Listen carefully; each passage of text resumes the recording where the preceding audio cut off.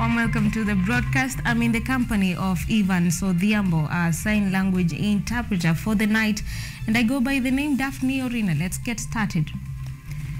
Tonight we start off on a sad note where 7 people have died following a tragic road accident at Ngata Bridge on the Nakuru-Eldoret Highway. 20 other people sustained serious injuries and were rushed to the Rift Valley Provincial General Hospital for treatment.